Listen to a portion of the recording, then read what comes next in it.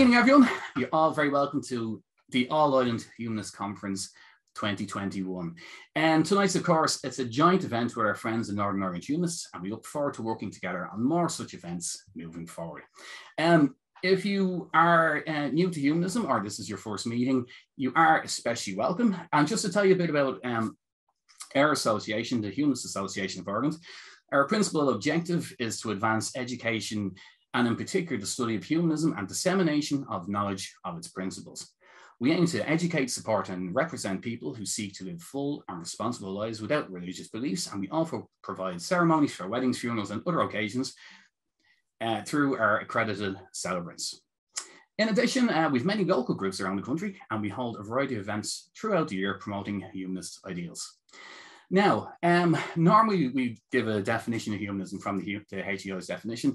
However, look, tonight is the definition of humanism. We've two groups of people usually divided by a man-made border coming together to share an evening of facts, evidence and research on one of the most important issues there is, the education systems, which so profoundly affects young people, with a view to contributing positively towards making it fairer and more equitable for all.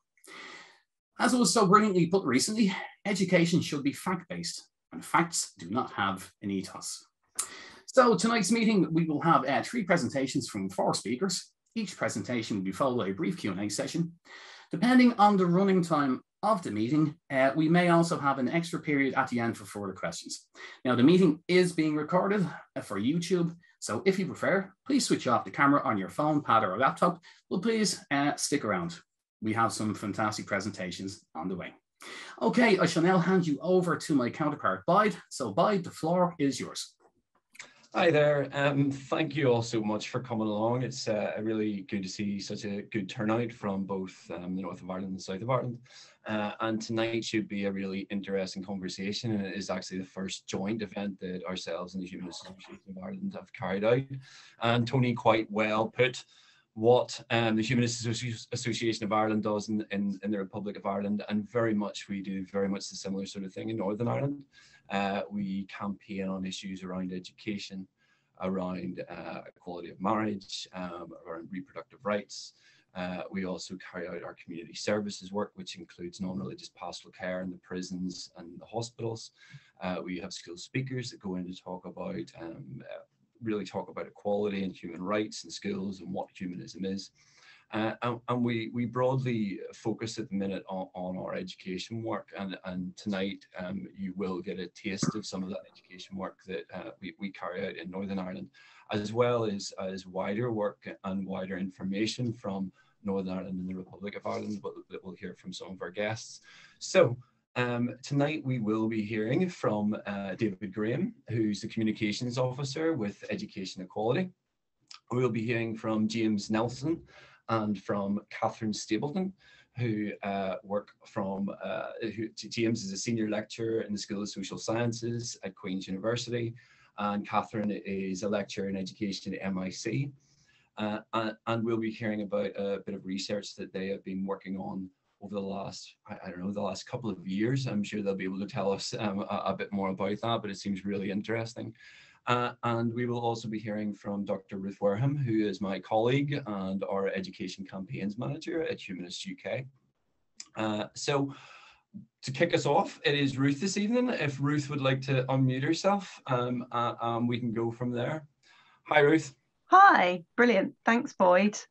So I don't have a presentation in the form of slides, so I'm just going to speak, basically, but I'll just bring up my notes. Okay, so as Boyd said, I'm the Education Campaigns Manager at Humanist UK, and education has always been central to the work of Humanist UK, and that's largely because as an organisation, what we aim at is securing autonomy and freedom of religion or belief for everyone. And essentially, we think that's only going to be achievable if our education systems change quite dramatically. So we work for an education system in which all schools have a pluralistic ethos, are open and accessible to all children, regardless of religion or belief background, and teach about religions and humanism in a broad, balanced and objective way. Now, because of its unique history, I think nowhere is this more important than in Northern Ireland.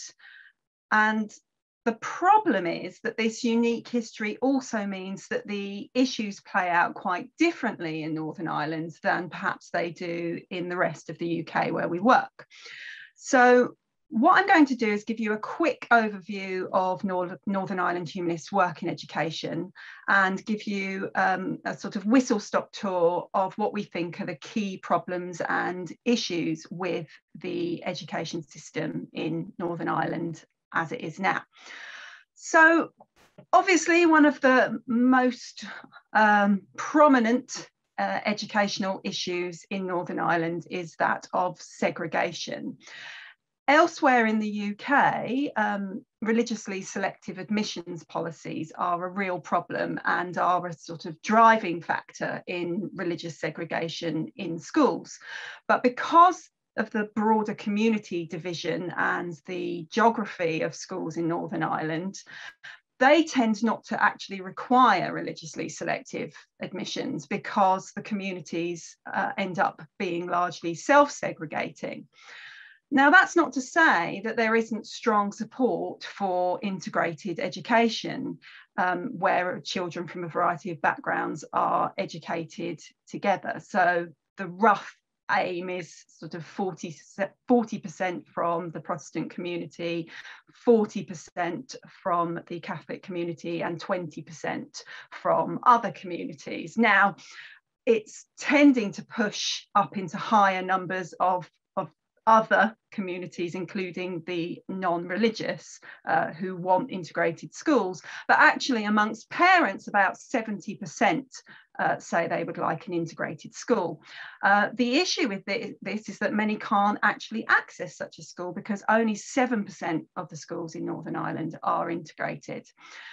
With that in mind, we are currently supporting an integrated education bill, so a private members bill that's passing through the Assembly at the moment, has just passed its second stage, and that seeks to ensure that there's a presumption that all new schools have integrated status.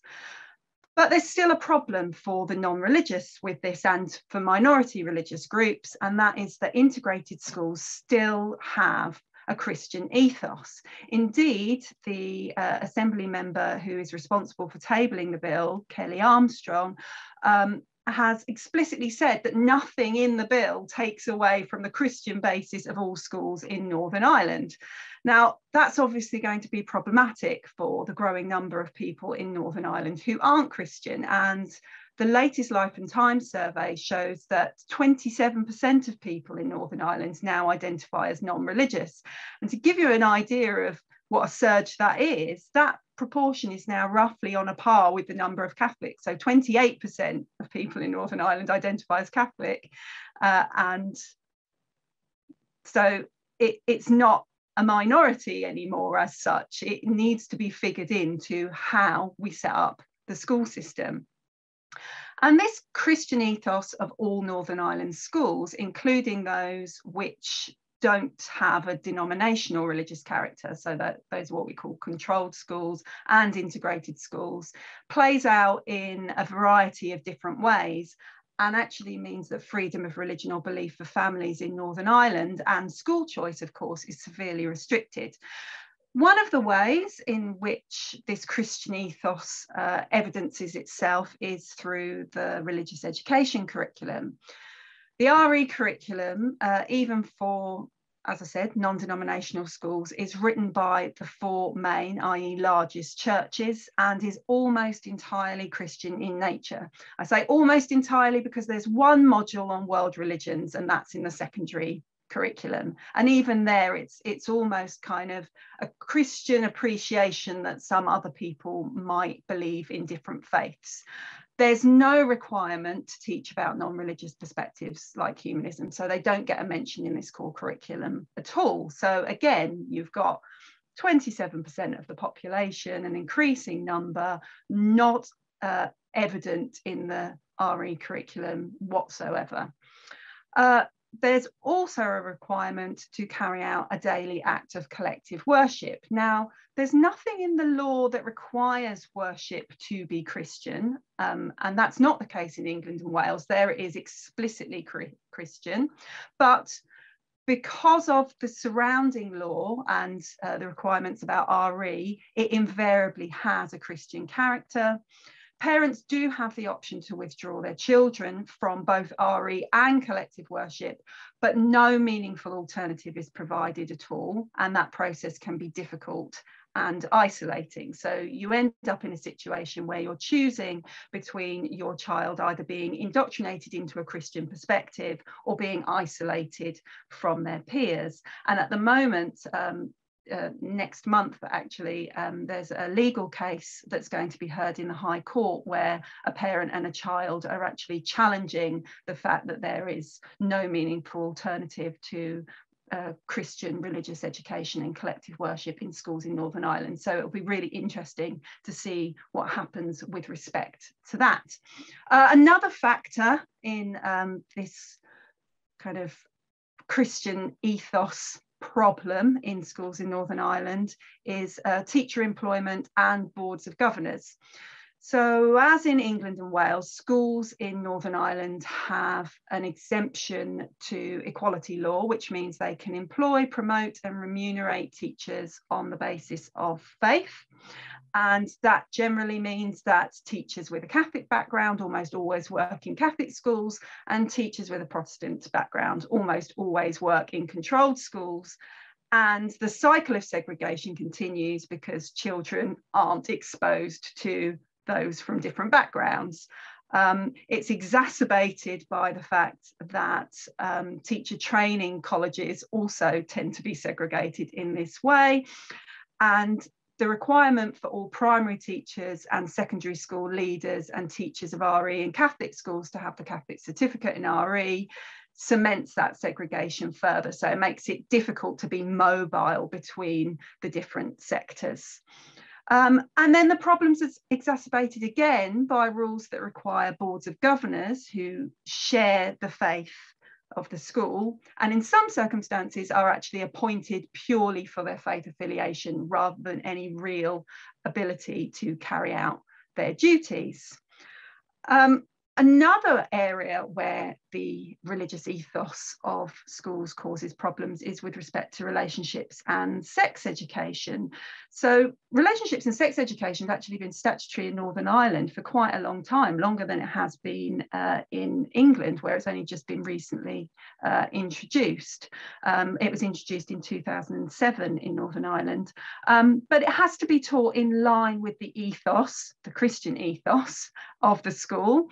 And as a result, it often leaves out or distorts important aspects of the curriculum, especially content on things like LGBT inclusion, abortion, contraception, and so on, what are seen as controversial issues. And that's explicit in the statutory guidance on the subject. And in one primary school in Killinchy in Northern Ireland, this problem of RSE and church-appointed governors really did cause a barrier to RSE being taught, because a church-appointed governor was able to entirely block the teaching of RSE on the basis that he believed that basic lessons on puberty, naming body parts and personal hygiene, which were planned within the school immaculately. Like, they really thought about liaising with parents, talking about what they were going to be teaching, were really, really carefully thinking through their RSE curriculum. And even this wasn't permitted because it was seen as not being in line with the teachings of the church. Now, luckily, that governor was eventually forced to resign after lots of complaints from parents, but it just goes to show the way the system is stacked in favour of religion. So from all this, it's clear that Northern Ireland has a really long way to go in terms of securing inclusive, pluralistic education, like the kind I talked about at the outset. But it is worth saying, you know, it's not all doom and gloom. There are lots of positive changes that seem to be happening now. And I'm actually kind of more heartened by progress in Northern Ireland at the moment than I am by progress in England, to be honest with you. Perhaps it's something to do with having a really long way to go, that you know, people start to get on board with changes, whereas I think in England the thought is just, well, all this isn't really a problem anymore. So I think people recognise in Northern Ireland that this is a problem, and that means we've got things like the aforementioned integrated education bill, which, although, you know, we think that it doesn't quite go far enough, would be a really positive way to see schools teaching children from all different backgrounds alongside one another. Another private members bill proposed by the Alliance MLA, who's also the head of the Stormont Education Committee, Chris Little, has been proposed to remove that teacher exemption to equality law and make sure that, you know, teachers aren't being employed on the basis of their faith. The Department of Education has commissioned an independent review of education that has within its remit looking at specifically securing what it calls a single system of education. And there's real cross-party support for that in principle, although I think there's going to be a lot of disagreement over what this single system of education looks like. And Northern Ireland Humanists, as an organisation, we're working on various things, but one of those is a guide to help support non-religious parents and explain what their rights are, etc. And we're looking to publish that this autumn. So there are positive things on the horizon, but yeah, still a long way to go. Thanks a lot. Thank you, Ruth. That was really good. As somebody who lives in Northern Ireland and works alongside Ruth, I am basically supporting everything that she said there. And what is quite interesting as well is what with the work that Ruth and I have been doing around the education curriculum and the legislation around education in Northern Ireland, is that there is actually a lot more openness for change even within the legislation. The trouble is that we do live in a divided community where people who are, you still have that attitude of, well, I went to the Catholic school down the road, so my son's going to go there, my daughter's going to go there, and everybody's going to go there, and oh, they went to St. Mary's Training College, so that's where you're going to go. And the division exists in society itself as well. So there are many issues that we need to address, but certainly the simple fact that our schooling systems are still totally really technically divided, we need to address it in a much more sort of focused manner, I think, and that's what we are attempting to do. So on Ruth's talk, and I guess maybe I can help answer some of the questions on the work that we're doing in Northern Ireland as well. Would anybody like to ask any questions? Yes, guys, anyone who'd like to ask a question, just click on the three dots down the bottom and use the raise hand symbol, or else if you go into chat as well, or messages, you can raise your hand from there. I think we also, okay, yeah, if you're on a PC or laptop, if you click on reactions down the bottom, you can go to raise hand and we'll see you then. Okay. So actually, Ruth, before we just start the questions, can you get a copy of that electronic guide to us? It sounds fantastic when you have it. Yeah. Once it's ready for publication, we can definitely send it over. So it's something we've been working on. We've got one for England and Wales already, and it just seems remiss of us not to have one on Northern Ireland, particularly given the complexities in the system. Okay, we have a question for you. Katrina, is it? Yes, I was just wanting to say I was born and raised a fundamentalist Catholic, and I went to a Catholic school both times in primary and secondary. Not much has changed, and it's so not much has changed in the way that they're teaching sex ed. So sad to hear that there's still people doing that sort of thing. But hopefully we can convince them to move forward with the times a bit. Yeah, well, I mean, the pressure does need to be put on in terms of our sex education in schools, simply because it is incredibly distorted. I mean, there's 75% of schools in Northern Ireland don't even teach anything around LGBT issues. And some of the comments from schools when asked why they weren't teaching about it was, well, we don't have any gay people in the school. And it's like, well, that's, statistical impossibility at times when you've got, if you've got 50 students there, it's a statistical impossibility that you don't have somebody there who would be from the LGBT community. So it is again an interesting thing that needs to be addressed and needs to be spoken about. And we need to break down the taboos about talking about sex and relationships, just in general, I think, as well. And that should also help put pressure on the government to change, but a more focused campaign needs to be addressed on that as well.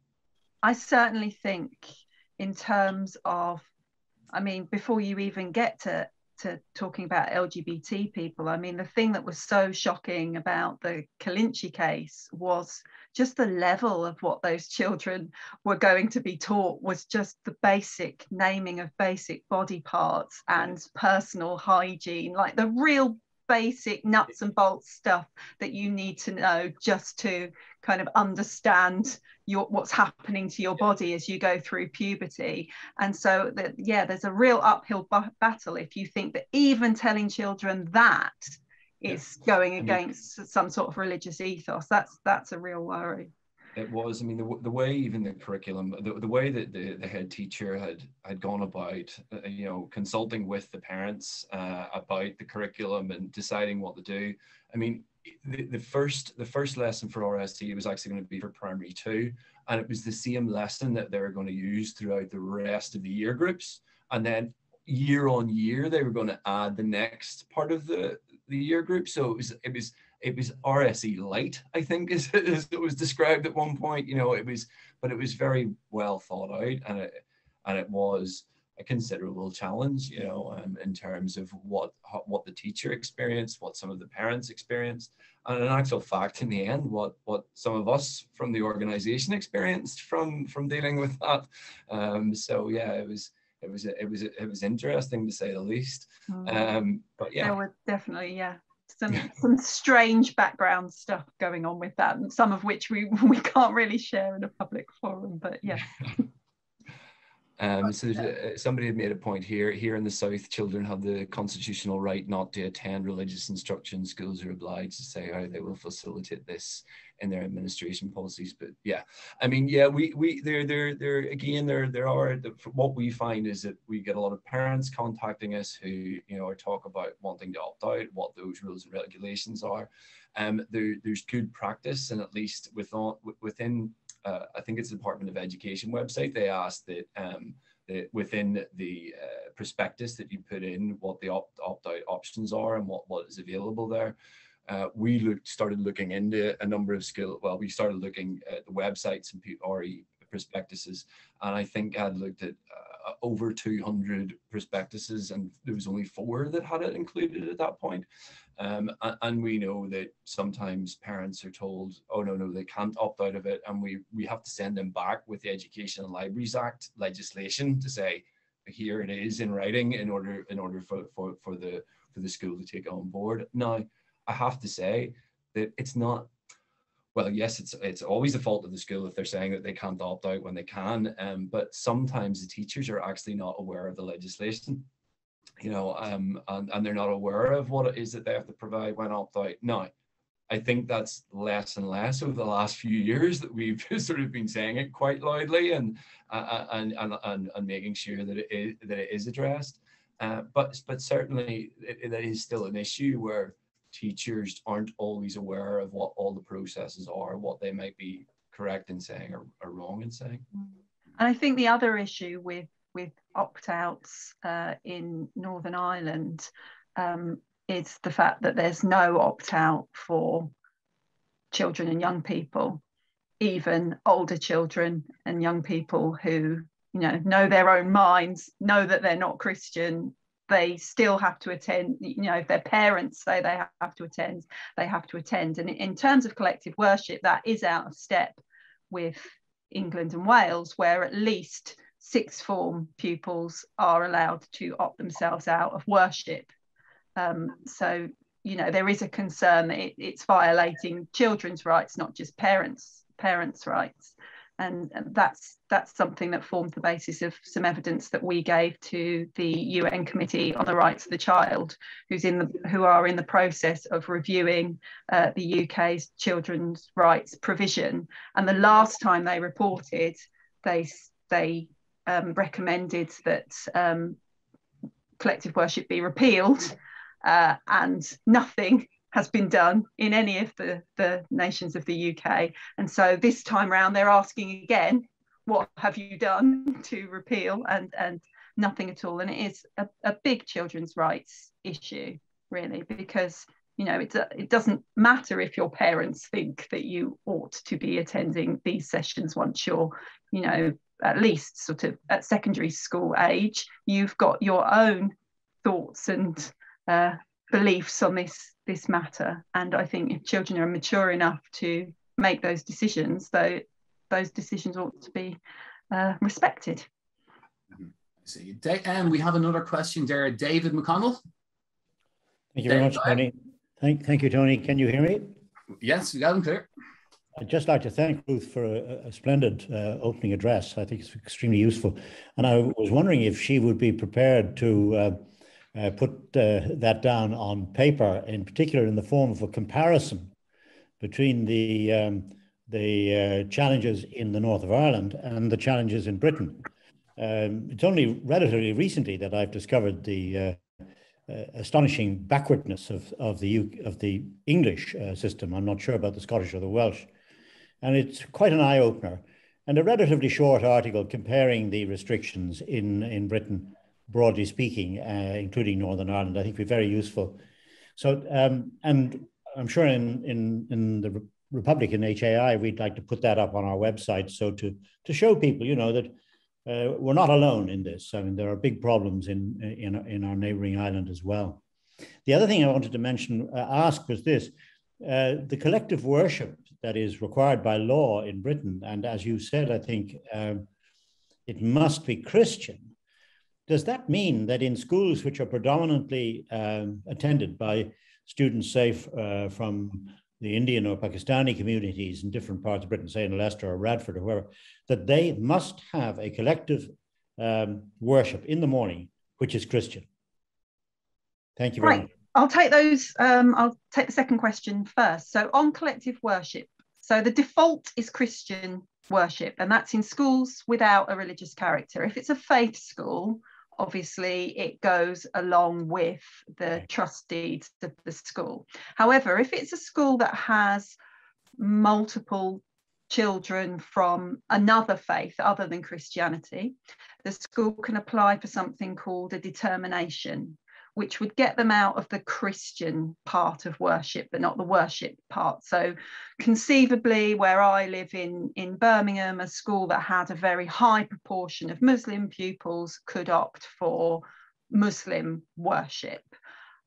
Similarly, you could be in an area that has lots of different faiths, and you could have something like multi-faith worship. The issue is that you can't opt out of the worship bit. So there is no non-religious option, even if the vast majority of the pupils at your school come from non-religious backgrounds. You can't get rid of worship. And worship means the worship of God. So worship means, in the most recent guidance, and it will tell you the level of priority that the government puts on this, because the most recent guidance was written in 1994. But the most recent guidance says worship has its ordinary meaning, and its ordinary meaning is reverence for a deity, something along those lines, or a higher power. So yeah, worship means prayer, effectively. Now, lots of schools aren't necessarily compliant with that. There's all sorts of provision that happens, but we would like to see the worship bit replaced with inclusive assemblies, that talk about religion and belief, but are suitable for all, regardless of their backgrounds. And actually that's the subject of a private member's bill that's going through the House of Lords at the moment and just had its second reading that we assisted with the drafting of. But yeah, I mean, it's a tricky one because most parents don't know about it. So we did some polling recently and found that 65% of parents in the poll had no idea that this was a thing in schools without a religious character. They think they go to secular schools. There aren't any secular schools in England because there's this requirement.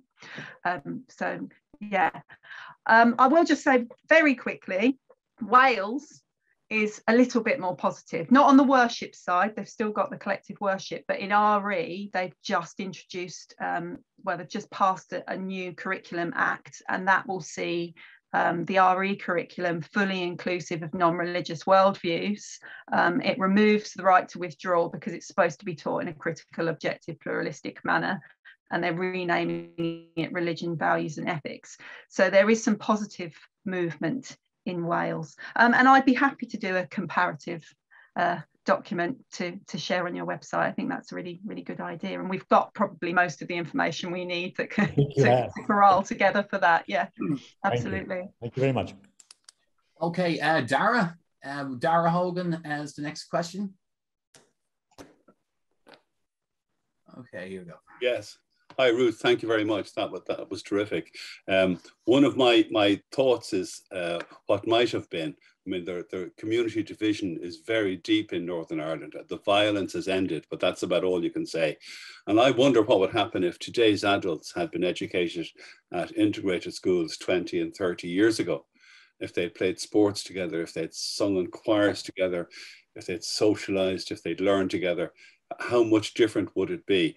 And ergo, should we not start now straight away and eliminate denominations from schools and just have all children educated together? Is this just a pipe dream, or am I right that we're long overdue doing this? I mean, I think you're right. We're long overdue doing it. I think that it could be a reality. I think there's a lot of positive support for educating children alongside one another. Yes. Even in Northern Ireland, I think there's a lot of support for that. And I think the reason there's a lot of support for it is that people know that it works. You know, there's lots and lots of evidence to suggest that if people are educated together, that it promotes positive attitudes to outgroups. Now, it's got to be done in the right way. You can't just plonk people together and not try and actually integrate within the school. I mean, we've seen issues with that in England as well as the rest of the UK. If you just plonk children together and expect them to get on, you might get sort of resegregation within the school. So it's got to be the right sort of contact. I mean, the contact hypothesis says it's not just contact, it's positive contact. But schools are the best place for that, right? So and there's lots of good evidence to suggest that this could work. And the fact that it's, you know, most parents want this. The vast majority of parents want to choose an integrated school but can't, because only 7% of schools are currently integrated. So that tells you all you need to know, I think. So I'm hopeful. I don't think it's a pipe dream, no. Okay, thank you, Ruth. Thanks, Tony. Okay, and we've a couple of questions there that's coming on the messages. One is, if the parents win this legal case, what will the consequences of the ruling be? Well, it'll depend on how that ruling plays out, really, because what would happen if they won would be that the government would have to, you know, make some sort of change in line with whatever that ruling was. We would hope that that would mean getting rid of the presumption of a Christian ethos and introducing, you know, inclusive assemblies and inclusive RE, or at least broadening the stakeholders in producing the RE syllabus. But what can be problematic with judicial review is that even if you get a ruling in your favour, it still relies on the government or the public decision maker, whoever it is you're taking the judicial review against, doing the right thing.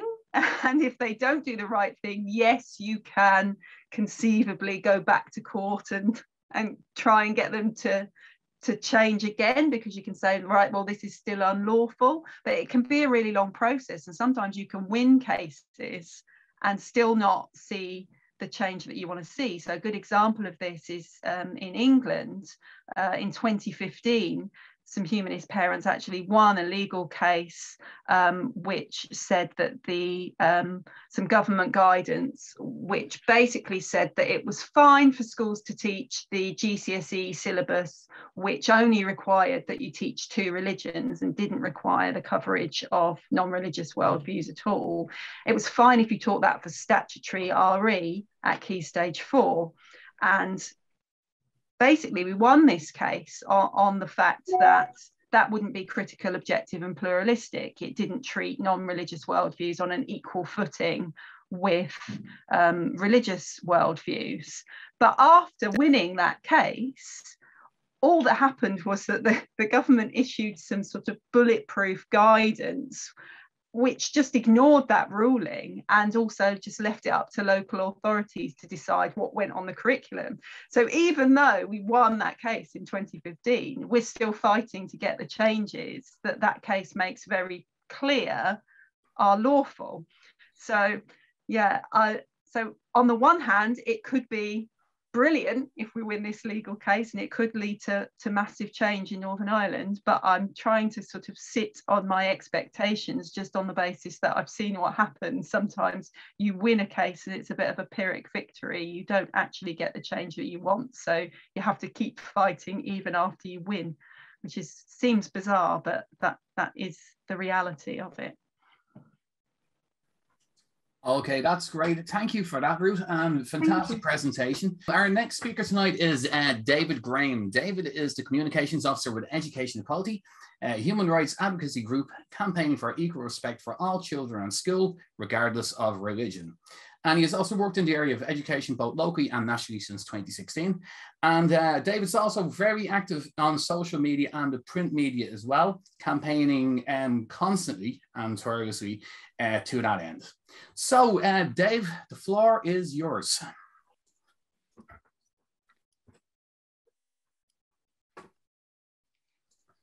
Okay, Dave, if you like, you sent me a copy of your presentation there. So if it's unchanged from the one you sent me, I can share it on my screen and you can just tell me to move slides on. I tell you what, I might suggest I changed it slightly. And perhaps what you might want to do is just move on to the next speaker, and I can email you the latest version. And then hopefully in the next half an hour, so we can, or whenever it is in 20 minutes, then we can pick up where we left off, if that makes sense.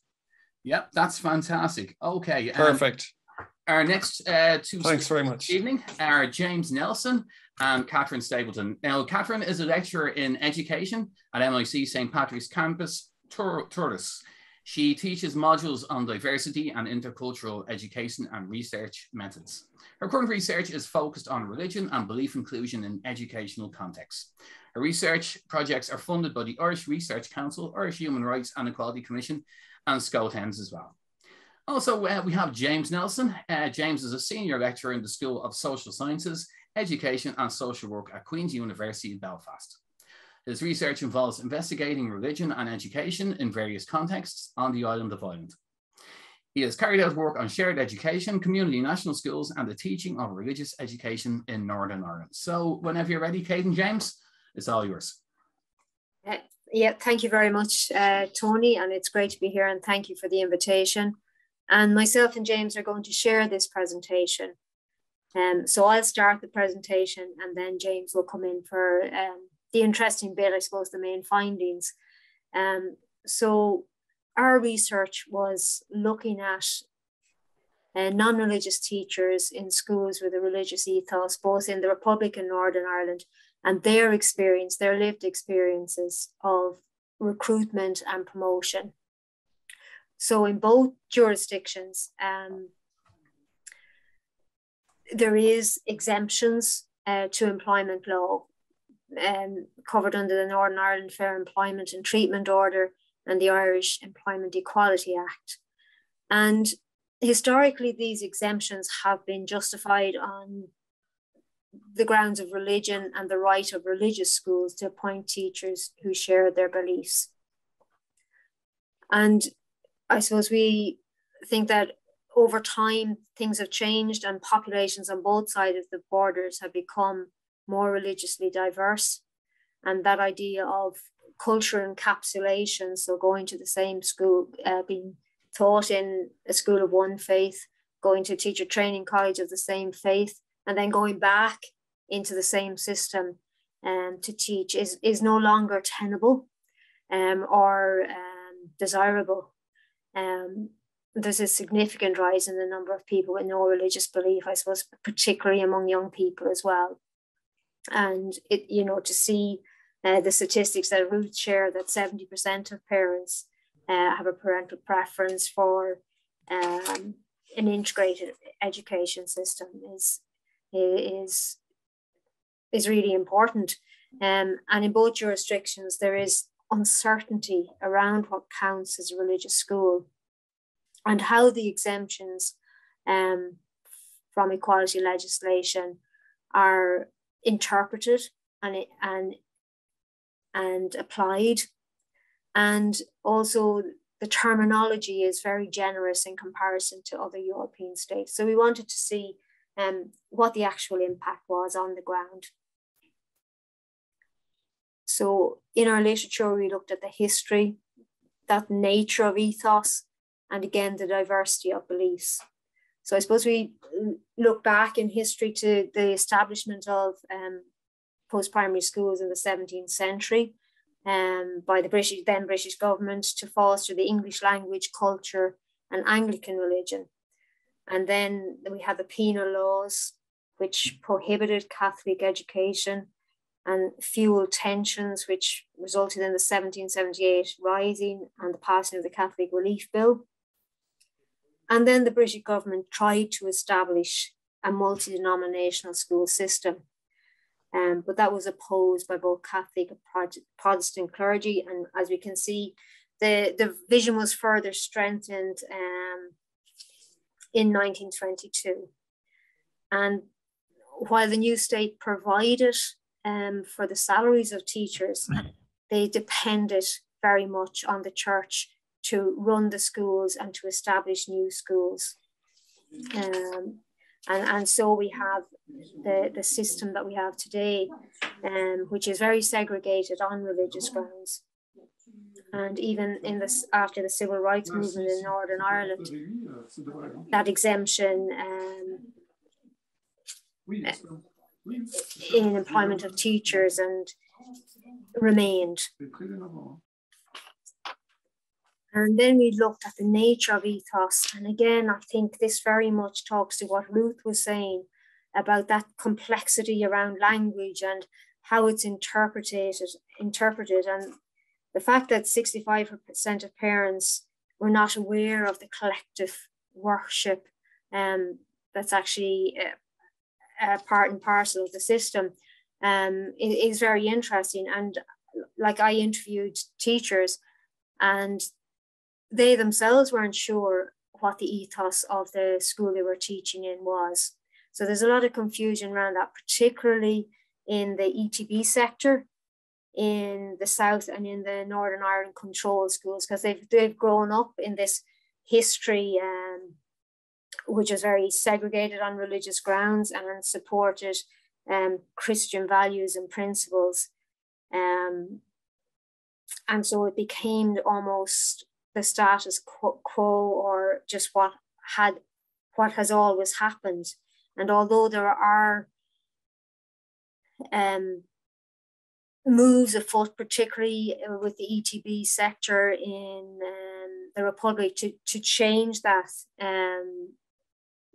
traditional practice and adopt a more multi-denominational ethos, it still very much depends on what's happening at local level in each school, because as we know, the boards of management manage the schools still. So then we looked at the diversity of beliefs, and the non-religious group is a very broad category, and when we were interviewing, asking for participants, we use the term non-religious because I suppose people identify in many different ways. I even read recently that young people are finding that community and that sense of moral purpose by joining organizations that are involved in environmental action or the Black Lives Matter movement. And it's very difficult to actually identify people's individual beliefs. We've looked at the idea of cultural Catholicism and multiple religious belongings, and the idea of the flaneur, which Willis and Skunk talk about, that idea of being interested in many religions, but preferring the freedom and the complexity rather than adopting any particular belief. So then we move on to the actual research questions. James can move it on there. Yeah. So the aims of our study then was very specifically to what extent is religion or belief a factor in the appointment or promotion of non-religious teachers in post-primary schools with a religious ethos? And how do non-religious teachers experience and manage the religious expectations regarding appointments and promotions in post-primary schools with a religious ethos? So these are the two main things that we looked at.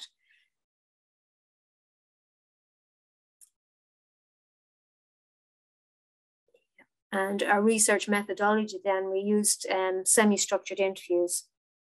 We interviewed in total 15 post-primary teachers who self-identified as non-religious. 5 were from Northern Ireland and 10 were from the Republic. And when interviewed, 14 were currently teaching in post-primary schools and 1 had left the teaching profession. And due to the restrictions of COVID-19, because these interviews were carried out in between June and September 2020, we interviewed everybody online.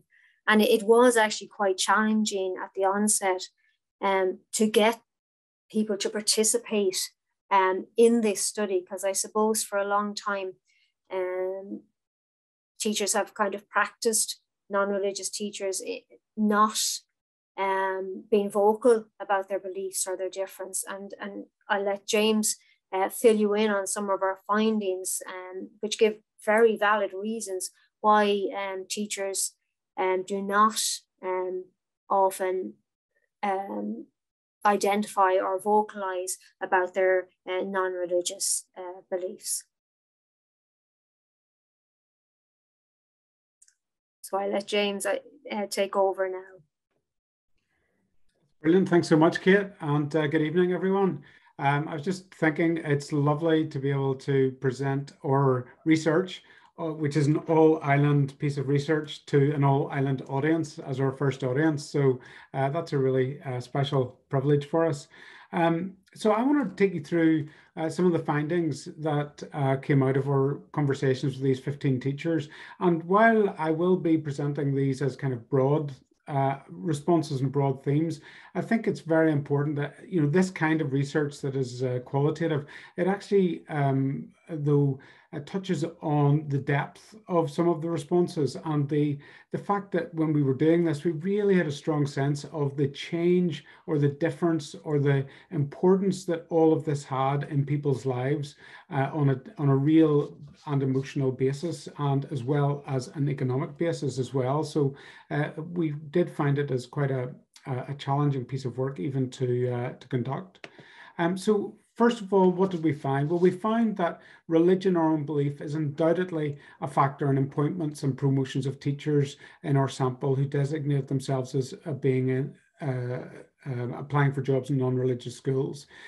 It was amazing to me a few years back when the chair of one of the Catholic bodies in Northern Ireland for education said that we'd never use exemptions in employment, and we've no intention of ever using it.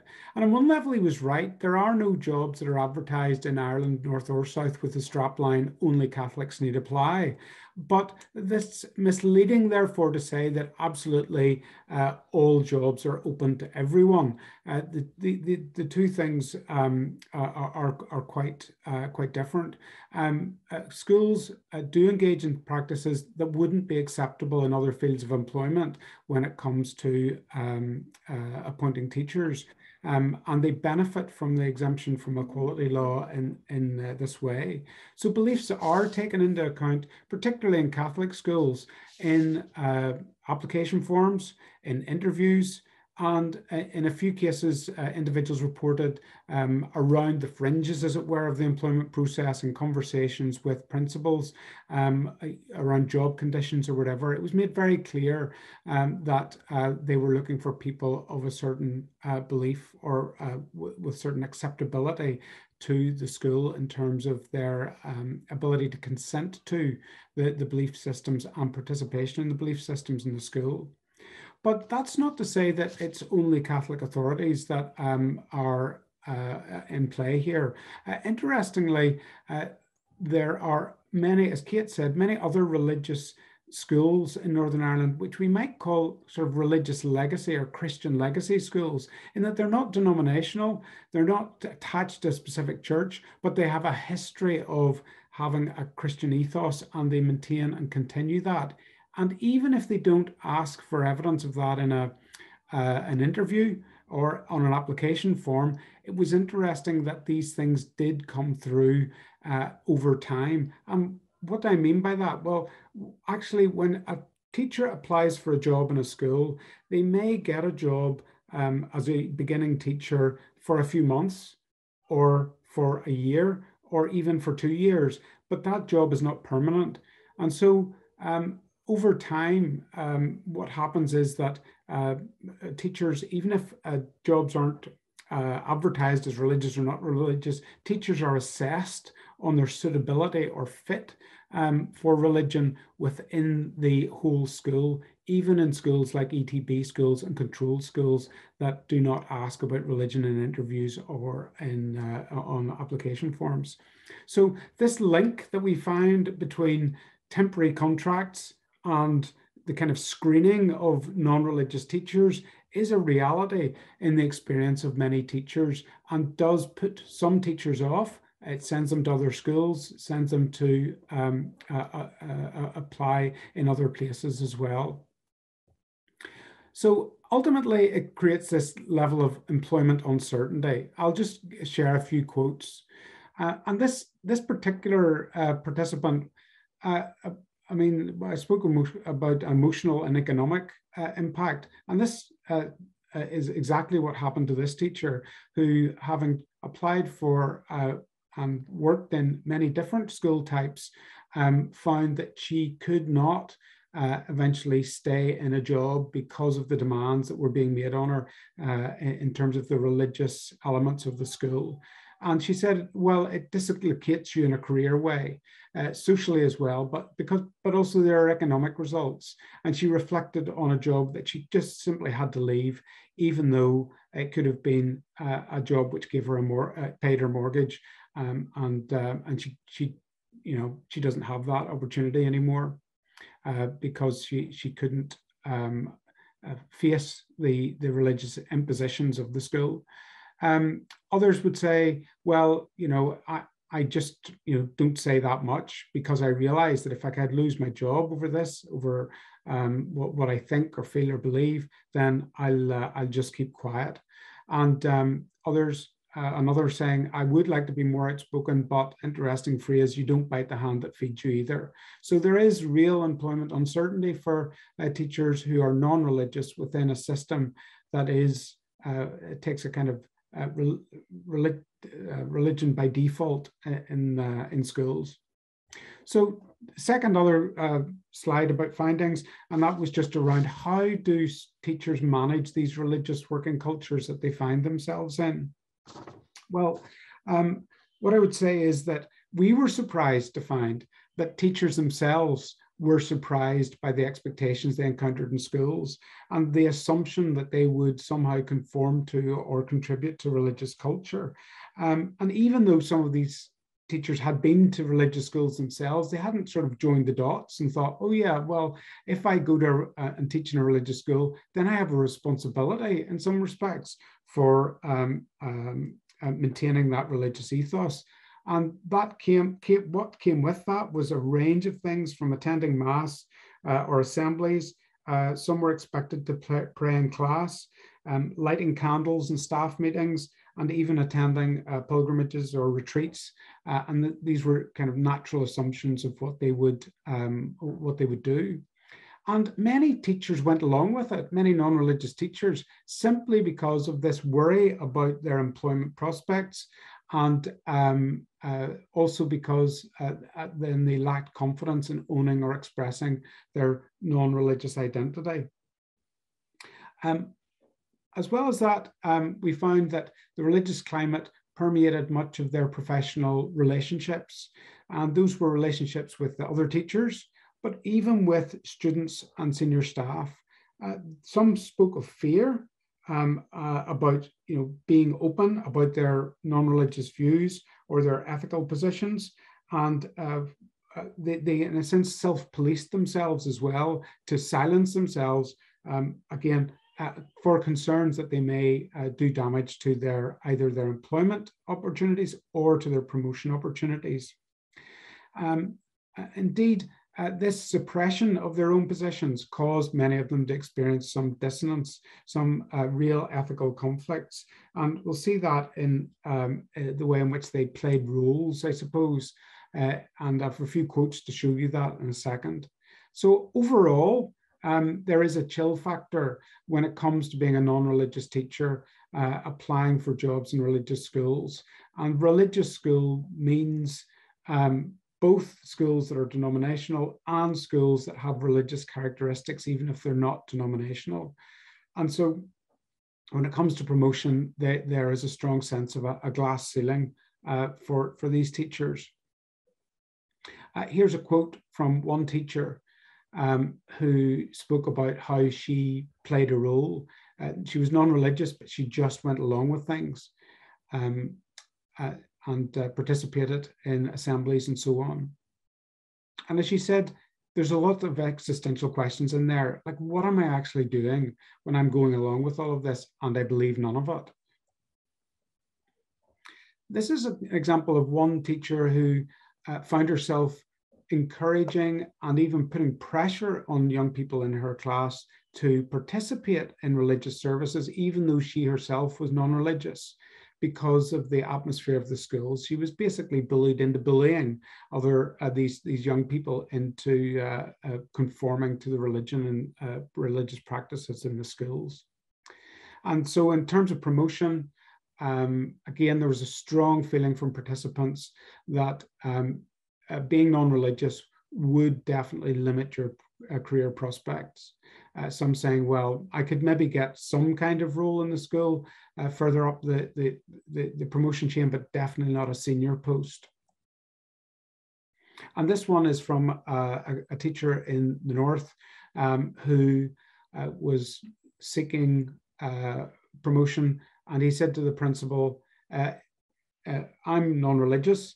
Is this going to stop me from progressing in my career if I put my roots down here? And the principal was, well, maybe in like the pastoral side of things. And that didn't sit well with me at all. And I thought, he says, look, I'm not convinced that I can go in there and fully do my job, fully, wholly and properly, if I'm being told that I can't somehow be acceptable to the pastoral wing of the school life. He did accept the job. He went through with it. And a year later, in a sense, he realized that this did come to fruition. He wasn't comfortable and he wasn't able to put his roots down, and he moved on to another job eventually. So, and again, if you are non-religious, you're seen as a potential problem in terms of promotion to a senior place within a school. So those are some of the core findings. And we also then came up in the end with some recommendations. And I'm going to hand back to Kate just to run through these quickly.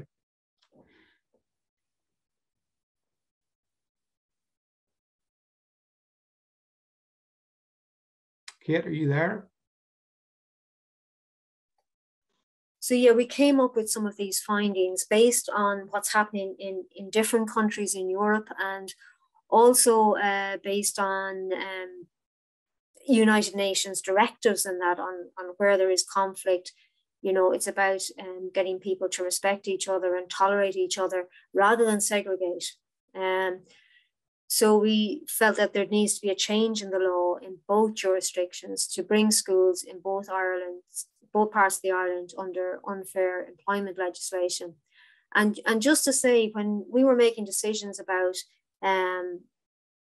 the findings and how we would present them, I think initially we both thought that probably we would be presenting the Northern Ireland studies separately to the studies in the South, but that didn't happen. There was no need, because the themes were similar across both jurisdictions.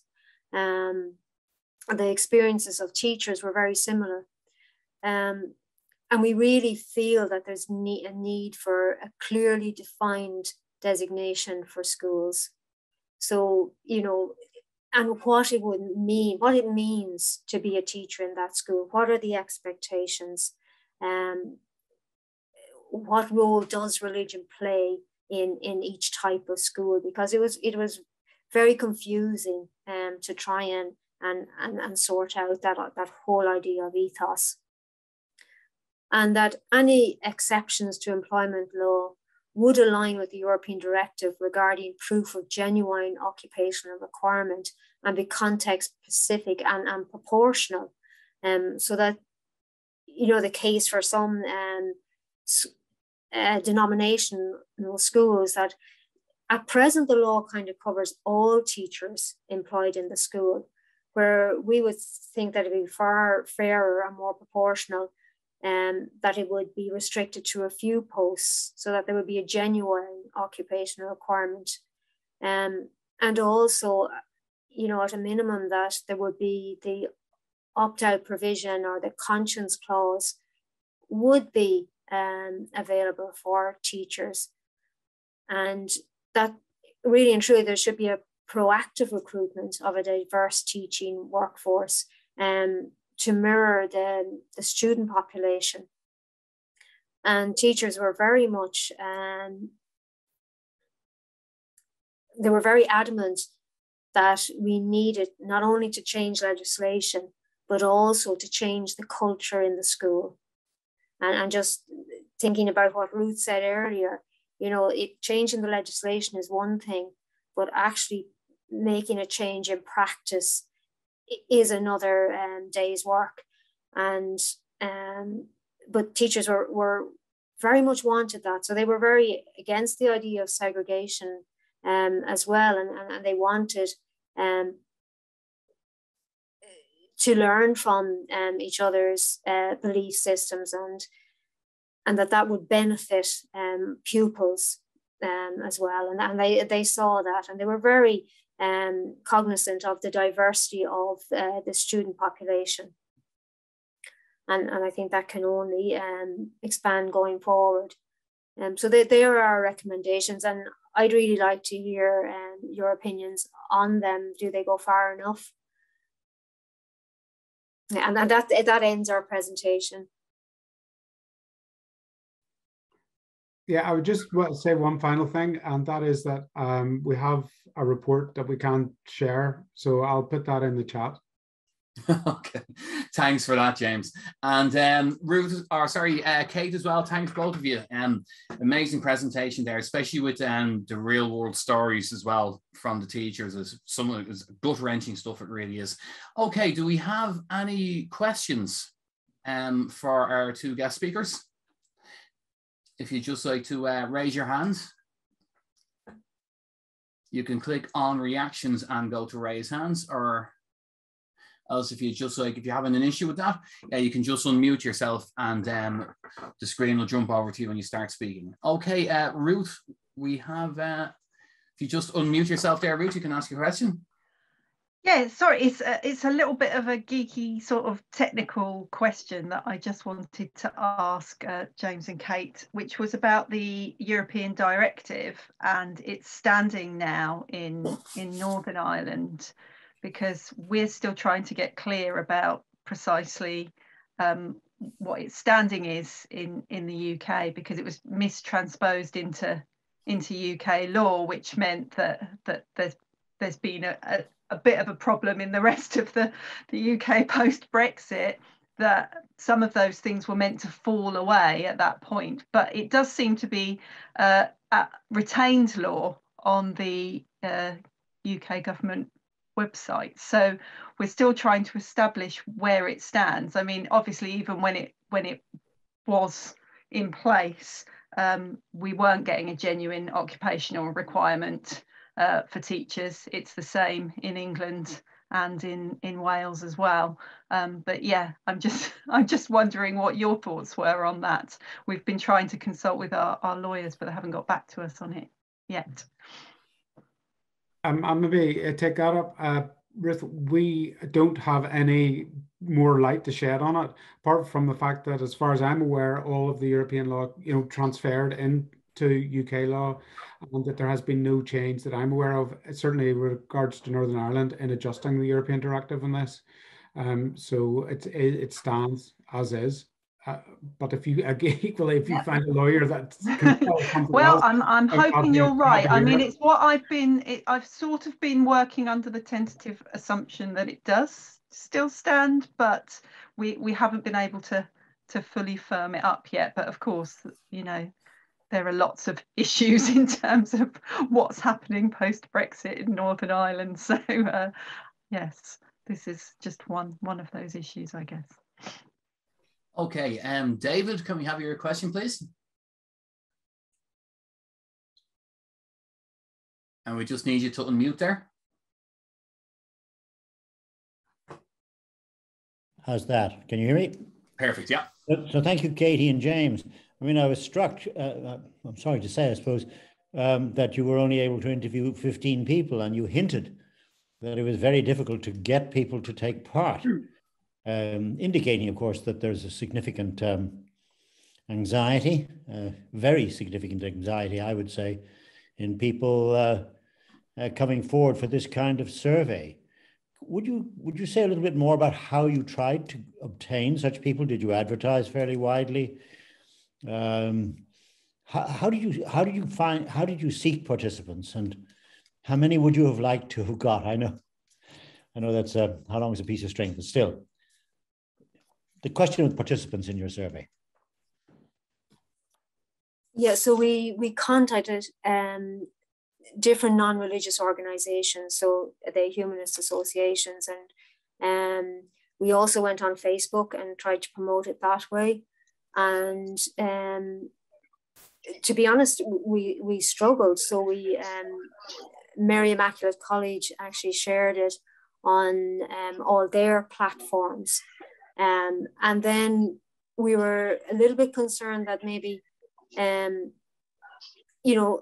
some teachers who are non-religious mightn't be accessing different websites or online communication. So we used snowball sampling then, where we asked, if we found a participant, to ask them, could they ask colleagues that might be interested in participating. But yes, it was quite a struggle, I suppose. In a sense too, we were happy enough with the number we got in the end, because it is a small scale study. But I suppose for me, just doing the coding and that on the interviews, we did reach saturation. It was repeating itself, what was coming up again and again, and there was that shared ground between in both jurisdictions. So it was. May I ask whether or not ASTI or TUI would have been interested in helping you to conduct a survey? I've tried them before, and not that easy to get them to advertise. I think they're asked quite a lot, and I think they might conduct their own survey, and I hope something like that does happen going forward. But I think there is that reluctance among teachers,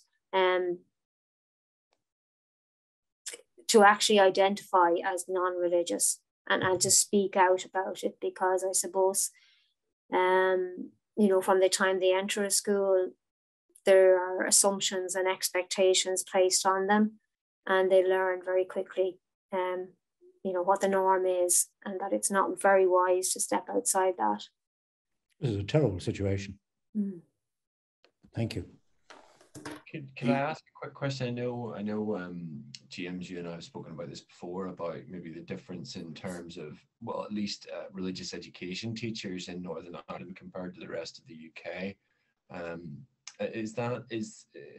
I mean, what are the numbers like in terms of non-religious teachers, just more generally across the population of both Northern Ireland and the Republic of Ireland? Do we have any data on that? No, we don't have any data. We don't know how many non-religious teachers are out there. Part of that problem is, what is a non-religious teacher? And we have, you know, we did include in our research people who said, well, you know, I don't believe in anything, but, you know, I was raised a Catholic and I still feel like I'm somehow a cultural Catholic or whatever, but I don't believe. So, you know, we did spread the net very widely in terms of what we defined as non-religious, but no, there are no statistics. I just reiterate what Kate has said, that I was really surprised at how difficult it was to find people. And when we did, they said, you know, we just keep our head down. We're scared to speak out. And when we said to them, are there many non-religious people in your school? They would say, I don't really know, because I would never talk about it. I would never open up and self-identify as non-religious. So not even the people who were non-religious knew in their own school how many non-religious people there were. We certainly find that with parents. A lot of parents will contact us and they're on their own and they don't speak out about it. But see, those parents that do speak out, they find out very quickly that there's actually quite a few of them, and they sort of bond together in some way.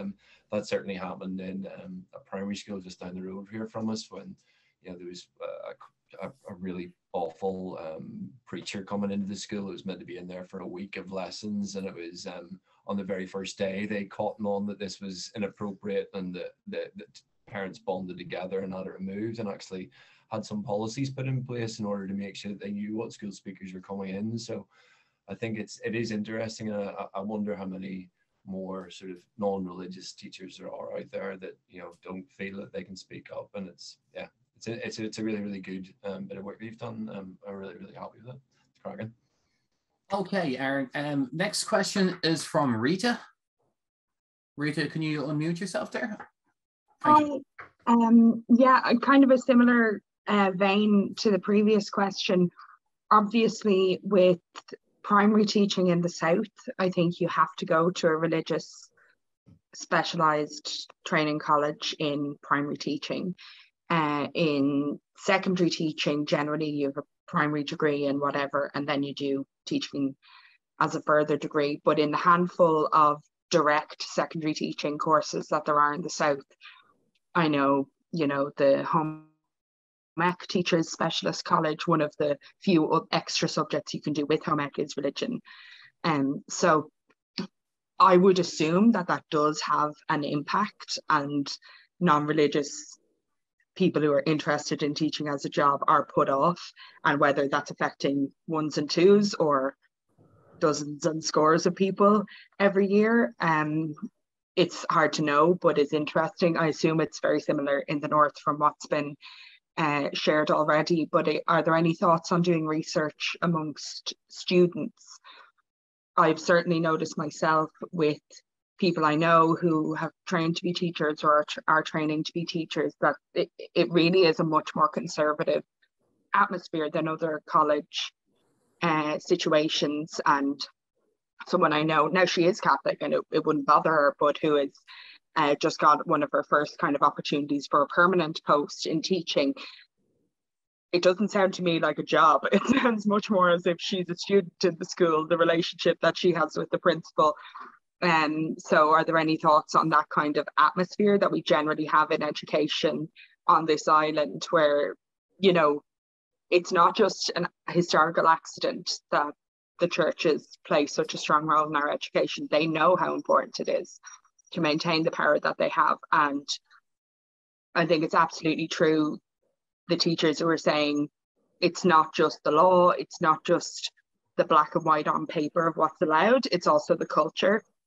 And we have a culture where even in, you know, the less religious scenarios or setups, whatever they are, religion is the assumed norm.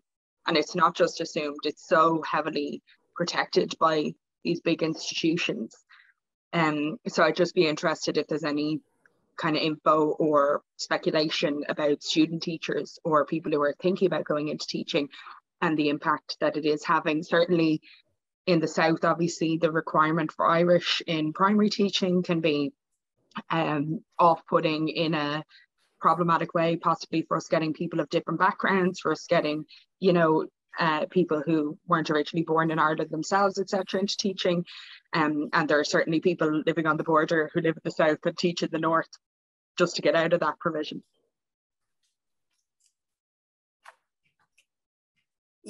Yeah, I suppose there has been some research done. I think Manuela Hines, she would have some work done on, you know, that many teachers in schools are white, Irish and Catholic. There's more work done at primary level, so it is an area that needs some further research. And also Patricia Kiernan would have done a cross-border study, and she would have found that while there is diversity in the teaching profession, it's less than in other graduate programs, and also that students can experience negativity from college lecturers, particularly those who are atheist or Muslim, or I can't remember the details of it, but that students do face negativity if they go against the ethos within the college at times as well. I see. And I can share those articles with you as well. That's great. Thanks for the question, Rita. Okay, last question. Apologies if I don't get your name right. Durinsfon? If you can just unmute yourself there. Hiya, can you hear me? Yes, loud and clear. Hiya, sorry, I'm going to have to apologise because I've actually been driving to my mother's house while attending this meeting. So I'm sorry if you hear background noise. But my question is also about primary schools. So I am a primary school teacher in the South, and I would myself identify as non-religious. And I have two children who are both going to attend the same school as I teach in, which is a Catholic school. They haven't been baptized, obviously, but we're in the very strange situation, and I know I'm not the only person in this situation. So the question is not particular to myself, it's more a question of legality. I could end up in a strange situation whereby I would be asked to teach the sacrament, so to teach communion or confirmation to a 2nd or 6th class group with my children in that class who I am trying to remove from the teaching of religion. And I think the question I'm asking is that enshrined in law that you could ask somebody to teach them? Is the mandatory teaching of religion within schools, as in, can a teacher pull out? Or maybe this question is actually not related entirely to the discussion at hand, but I suppose, is it enshrined in law that somebody who's employed within a Catholic school, that it is mandatory for them to teach sacraments and to teach religion, even when they identify as a non-religious person? If you want, I can touch on. Kate, do you want to? Is this? I might be asking the wrong question to the wrong group. I'm sorry if I am. I can certainly answer from the perspective of Northern Ireland, but I'm sure James can as well. James, do you want to take that?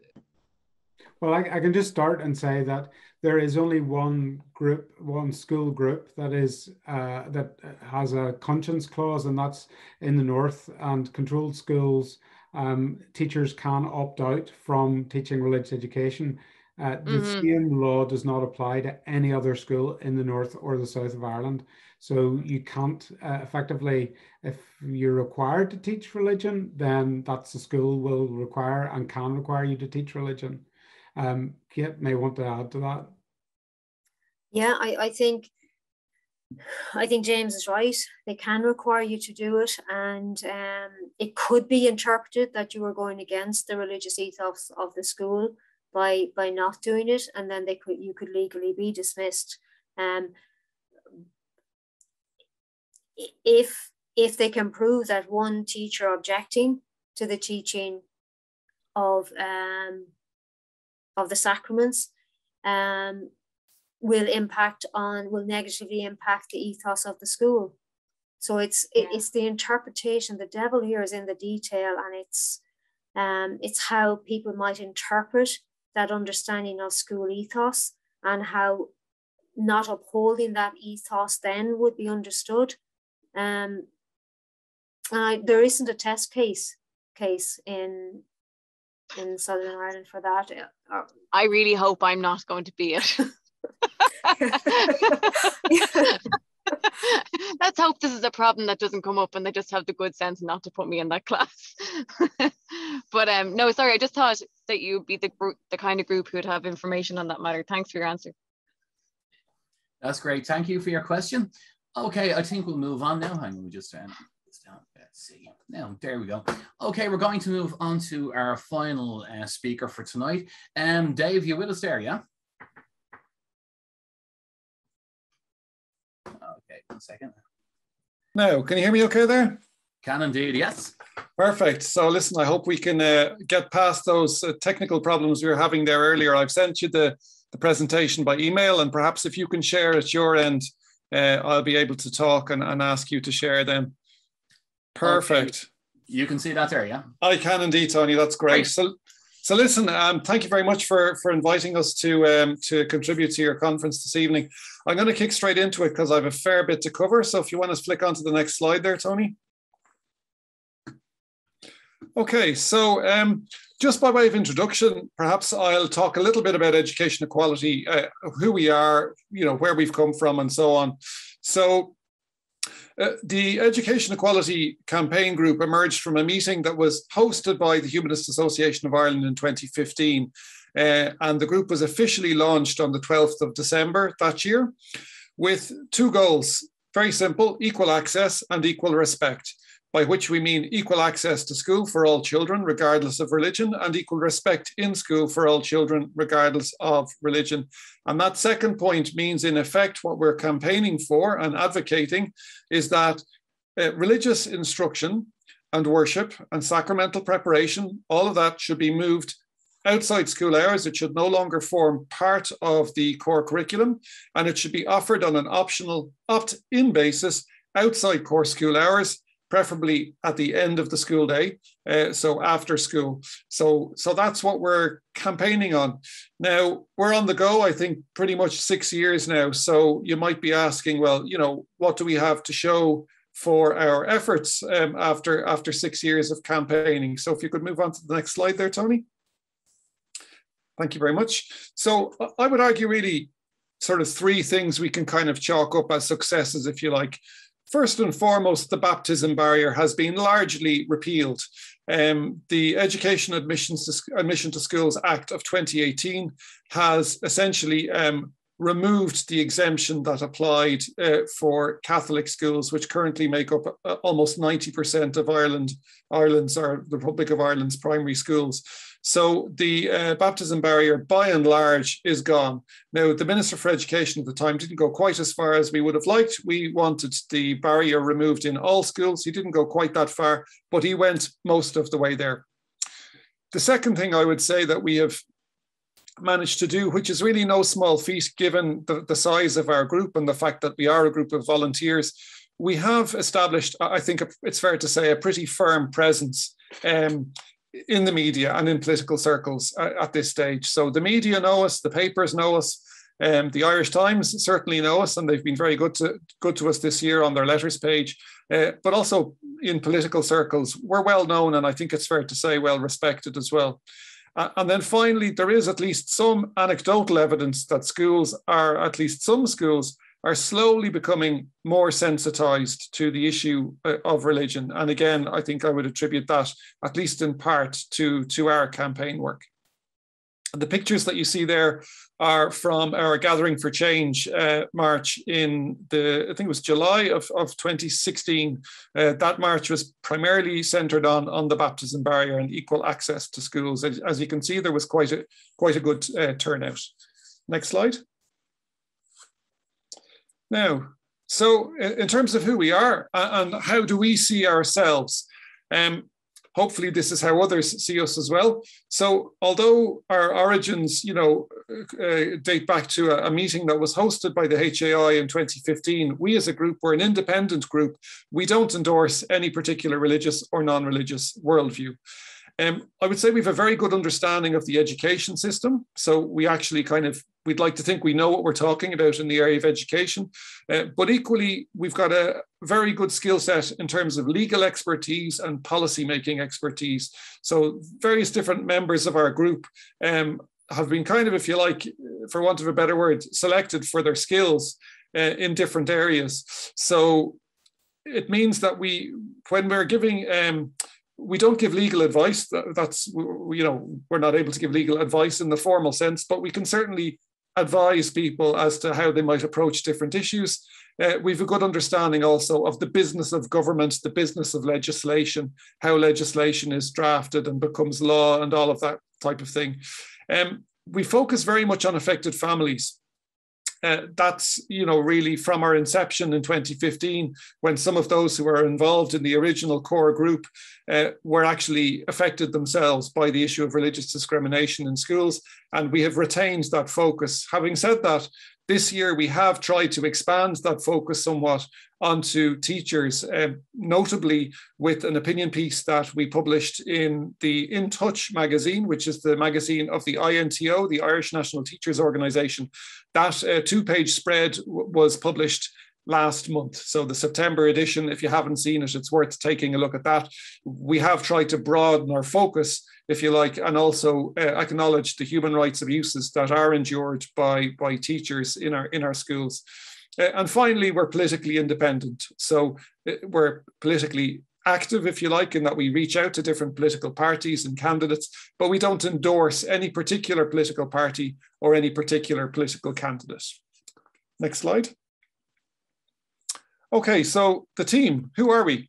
So there's 8 of us currently.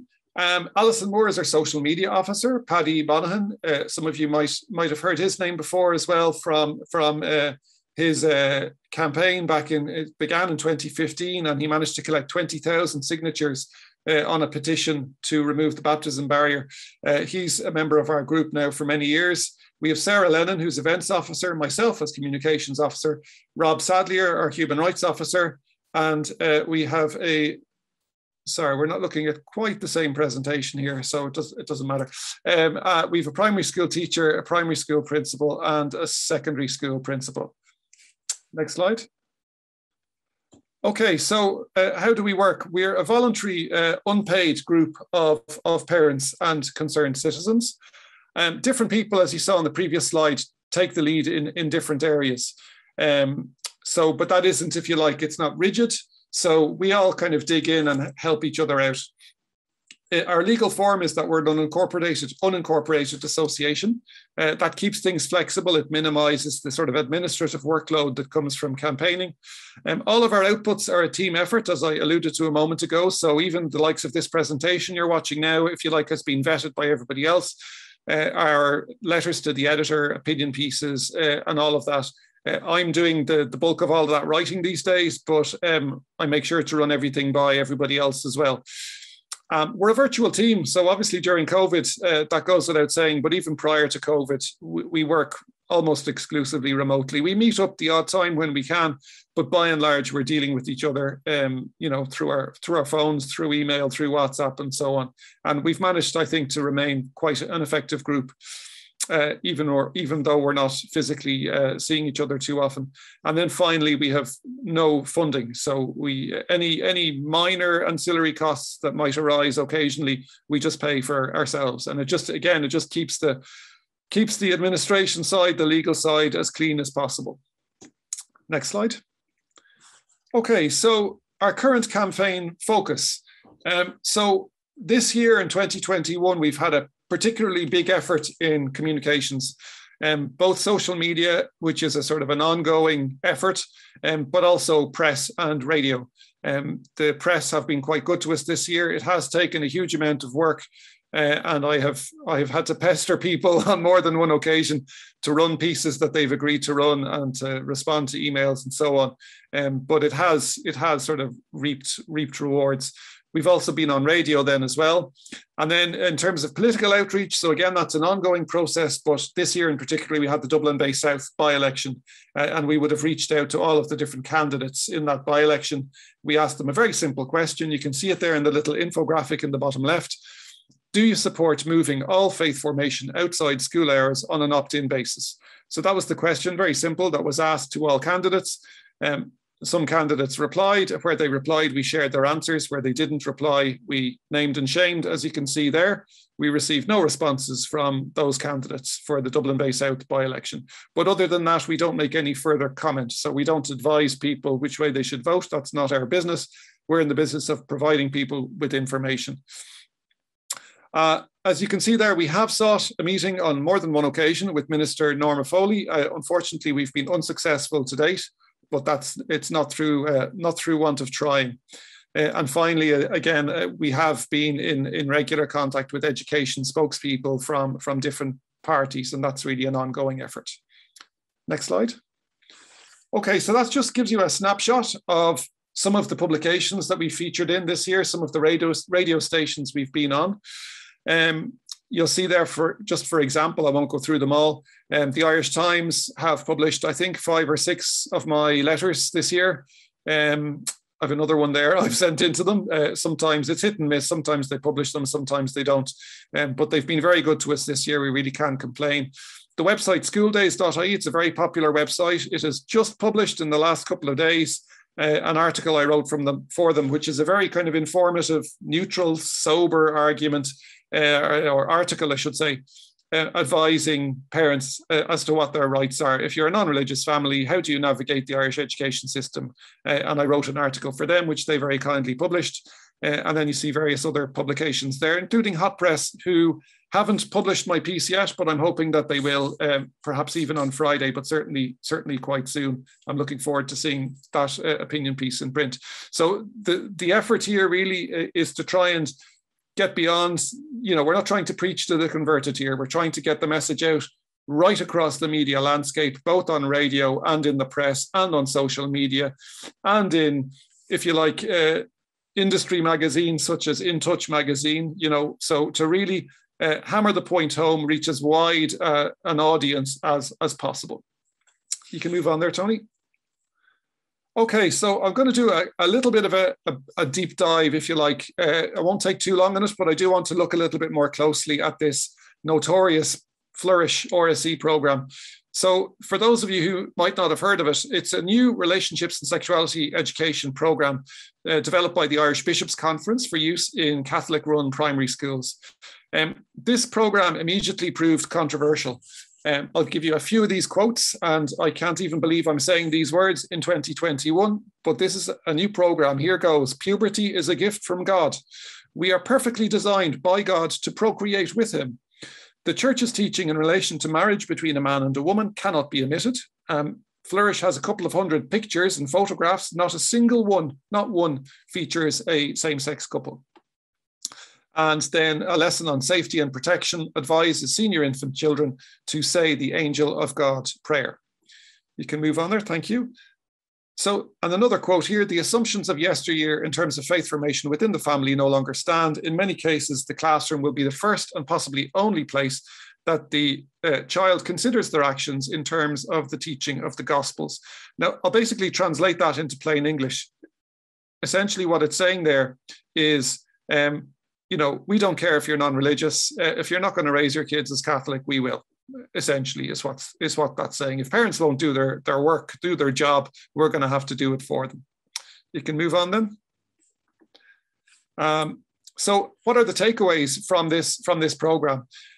First and foremost, I think we need to recognise that it does demonstrate the enormous power that the Catholic Church still has in our schools. So despite the enormous controversy from this particular programme, the government didn't intervene, they haven't opposed it. I think they were a bit embarrassed by it, to be honest, but they haven't actually intervened and said that they're objecting to it and it can't be run. So the fact is that this programme has been introduced in the vast majority of Irish primary schools. It does demonstrate the pervasive influence of the integrated curriculum to the general public. So sometimes it can be difficult to explain to people what the integrated curriculum is. Well, now we can tell people exactly what it is, because we can just tell them puberty is a gift from God. There's an example of the integrated curriculum. It has offered a new avenue for challenging the role of religion in schools. There's no question about that, as we'll see in a moment.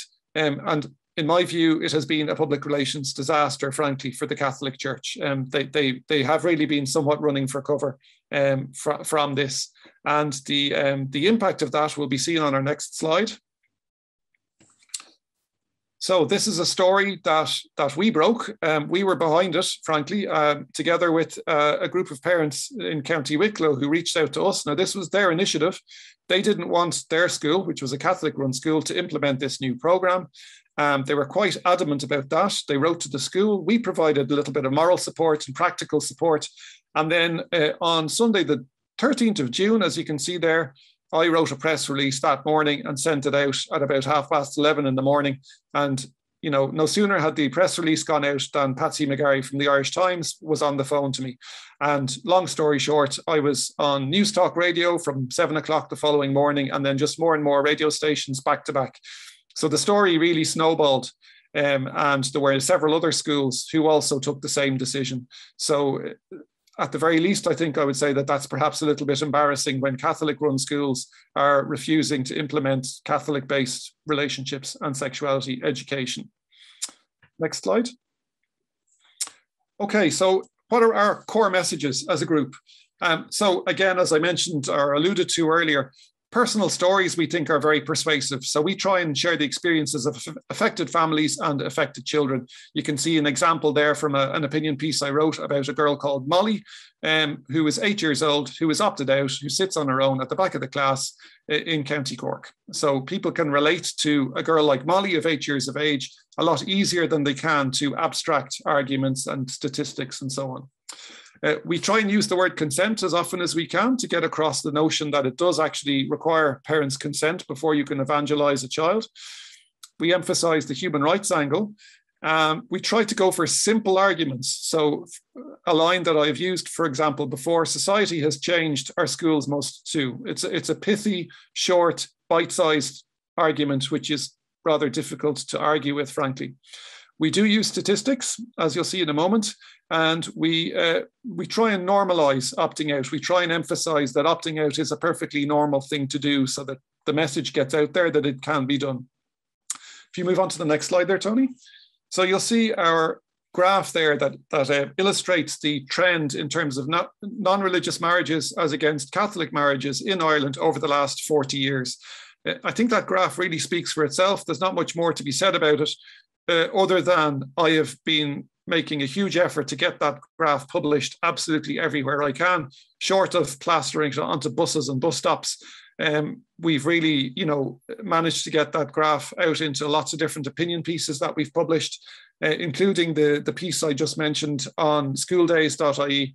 It really illustrates the change that has taken place in Irish society over the last 40 years. I think it's a picture paints 1,000 words, and so does a graph like this. We can move on then. Okay, so as a group, our strategy, I would argue, has sort of 5 main components. We want to communicate the issues, we want to drive debate, make noise effectively, and influence public opinion.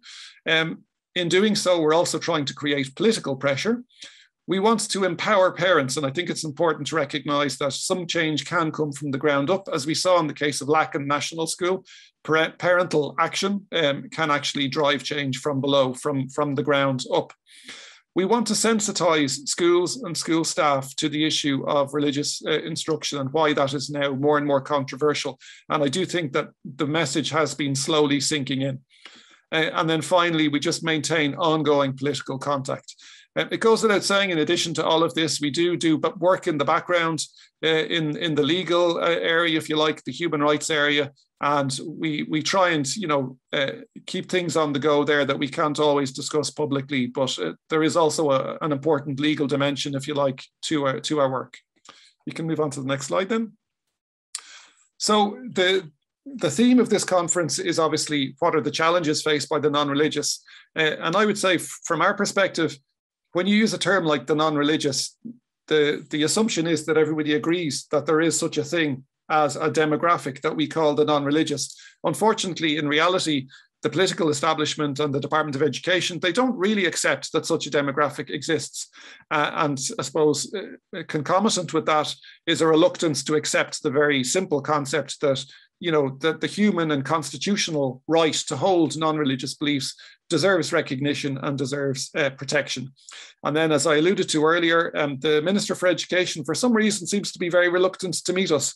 That goes for the current minister and the previous minister, and it's not since 2016 that we have actually met with a Minister for Education. So the government, I think, has made it very clear, look, they're not prepared to face up to this issue. They're not going to issue guidelines governing schools' opt-out arrangements. They won't recognise the problem of religious discrimination, and they won't acknowledge the failure of divestment, probably because there's no real political will behind it. You can move on to the next slide then, and we're nearly at the end. So it's very hard to say exactly what the future holds, but I'll make a stab at my crystal ball. And I'll say first and foremost that we aren't going anywhere as a group. We're going to maintain public pressure as much as we can.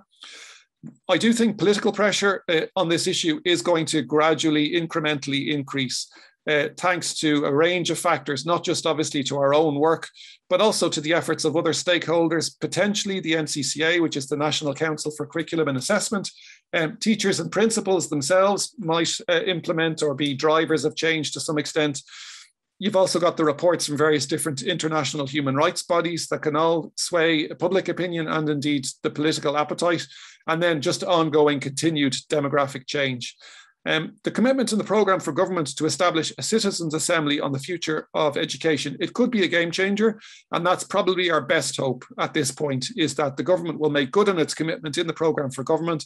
There will be an assembly on the future of education, and flowing from that potentially is the possibility of a referendum. I do think probably we're heading for a referendum on this at some point, even though we feel that our proposals don't necessitate a referendum, because we believe that our proposals are constitutional. Politically, if not legally, a referendum may ultimately be unavoidable on this issue. So we do have to kind of be prepared to fight that battle in the public domain if and when the day comes. Next slide then. Okay, so this is almost the very last slide. So just very briefly, what can you do to help if you're watching this presentation this evening? I would say, look, please follow us on Facebook and Twitter. Give our posts a like and a share. It all helps. Sign and share our Uplift petition. So we've over 5,000 signatures at the moment for our petition to remove religion from the school day and offer it on an optional basis outside school hours. I would suggest you consider opting your child out. I think we're all familiar with what the problems are with opt-outs, but at the very least, do consider doing it. Every child that's opted out, every bit of pressure will ultimately help. Although again, I stress it's a decision for each individual parent, obviously, as to whether or not they do. As we saw in the case of Lacken, you can write to the Board of Management to oppose Flourish. Better still, do it with other parents. You do have a right to be consulted in relation to RSE, even though it never happens in practice. You do have a right under the law. And then looking forward a little bit further, I would say talk to your friends and family about the religion question on next year's census form. That will also all feed into this wider debate. And needless to say, keep in touch with your TDs. Next slide there, Tony. So that's our petition there. I realise that petitions don't change the world by any means, but do sign it if you haven't done already, because I think even if petitions don't necessarily change everything, they can certainly show people what's wrong with the world and add publicity to an issue. So that's me wrapped up. You can just put on the very last slide there if you would, Tony, and there's a picture there, I think, from our campaign there, and that's what we're all about: equality, simple as. So thanks very much for your attention, and over to you. That's great. Thanks for that, David. Very, very informative. And I do have to say, on a personal basis, when I saw the details of the Flourish program, as a parent with 2 children in primary school, it's frightening. It's absolutely frightening. Now, I'm one of the lucky ones. I managed to get my kids into a multi-denominational school, but it's unbelievable. It's the stuff that's in it. It really is. And like you said, in 2021, there's no place for it in a progressive education. There really isn't, you know. Now, sorry, we have, so we're open up to our final Q&A session for tonight. And first question comes from Peter O'Hare. Peter, if I can ask you to unmute yourself there, please. Peter O'Hara. Oh, apologies. Yeah. I do need glasses. Go ahead. Okay. Your name isn't LJ after all. I've forgotten your name, even though you've just presented. Well, David Graham is my name. Right, David. Sorry about that. I mean, I figured I got your name originally. So on the matter of a referendum, I don't want you to explain why you think it's not necessary, because I already agree with you. But if there were to be a referendum, what do you think is the article to be altered, and what type of alteration? Okay, so I'm no legal expert now, and I don't pretend to be. But the rights, as I understand it, there is an article that refers to religious and moral education of children. There's probably something that we need to be done with that. And there's also the constitutional arguments defending the status quo are pretty flimsy, but the rights around land and land ownership, and to what extent, though, you know, ownership of land confers a right to run a school in a particular way. It's quite a complex area, and I don't have the expertise to say exactly what that would be. I do know that Aidan O'Riordan, for example, a Labour politician, has been quite vocal on this, and he's adamant that he believes a referendum is going to be required. So I can't give you kind of a synopsis other than to say that it would probably require amending or removing a number of different articles. But all of that would really be contingent upon the recommendations of a citizens' assembly. And we simply, like, that assembly hasn't been convened yet. If it is convened, we don't know what will come from it. But in all likelihood, if I'm kind of thinking of this debate like a game of chess, that's the moves I would see happening. Public campaign, public advocacy from the likes of ourselves, ultimately political pressure, ultimately a citizens' assembly on the future of education. That would probably take about a year or 6 months or some decent amount of time, and then that would put forward recommendations. The government then would ultimately put that to the people. I really don't see that happening in the term of the current government, if I'm honest. But it would be a complex area, because there are enormous rights that come from the church's ownership of an enormous amount of land on which our schools are built. The only part of your answer there that I can see worth asking you a little bit more is where you said a particular TD says there should be a referendum. Does he actually say what article would be changed? I don't remember off the top of my head exactly what he said, but he has detailed a number of different articles. Well, yes. I'm going to leave now and not speak anymore, but I think this is a mistake. And if the Citizens' Assembly has loads of stuff on which to act based on the existing constitution, if it gets the right help and representation from yourself and Atheist Ireland. But thanks very much for your presentation, which was very good.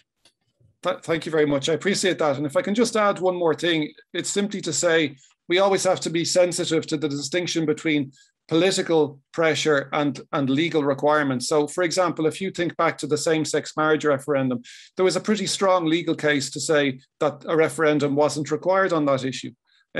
However, politically, it was considered unavoidable. And sometimes we can get into areas of constitutional law where the balance might tip in favor of a political judgment rather than a legal judgment. So what I'm saying effectively is that even if the recommendations of a citizens' assembly didn't, strictly speaking, necessitate a referendum, if the changes that were proposed were far-reaching enough, the government might require the cover offered by a referendum so that the government don't get blamed for what happens. They can put it to the people. So there's politics in this as well. There's always politics behind constitutional referendums, you know.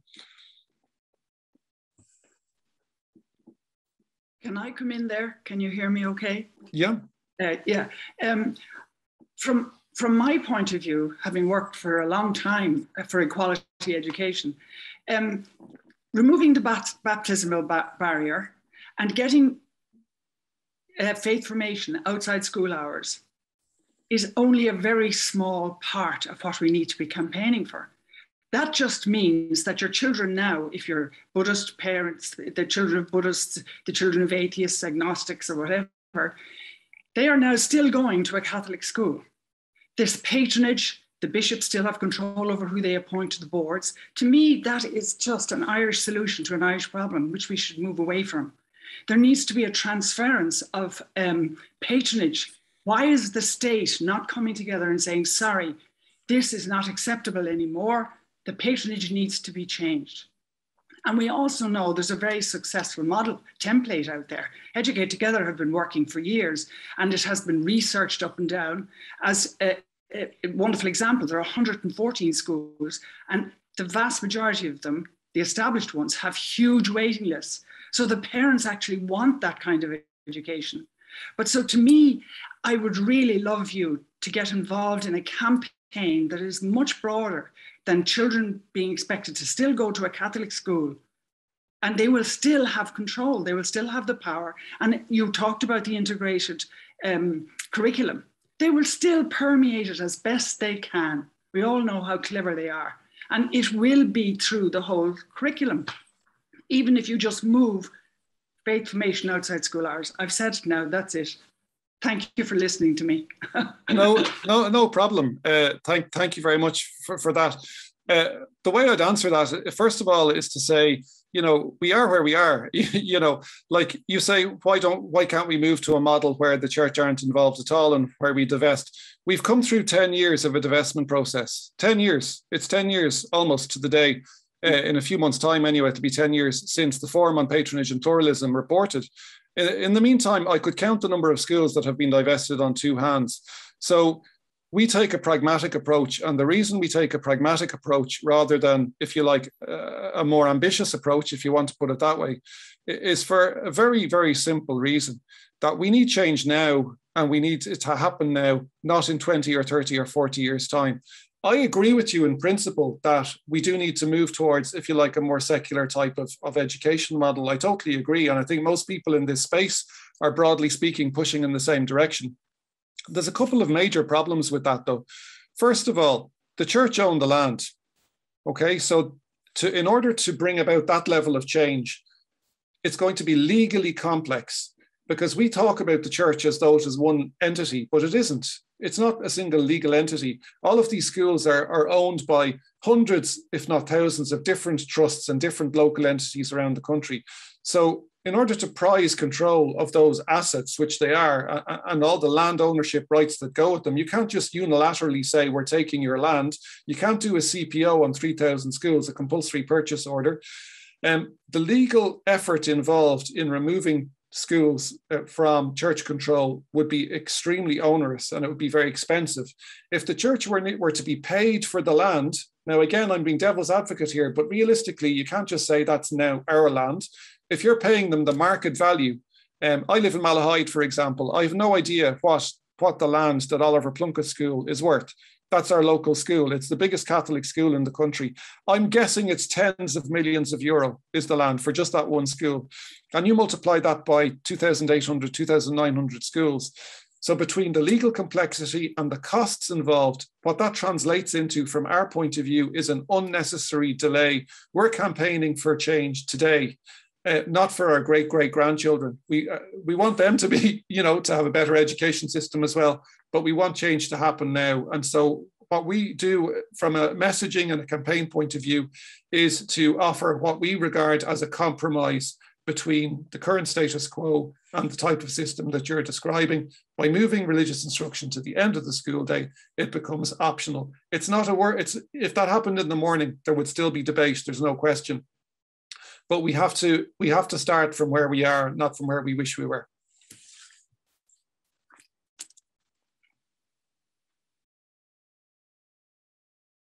I think you're on mute, Tony. You are on mute, Tony.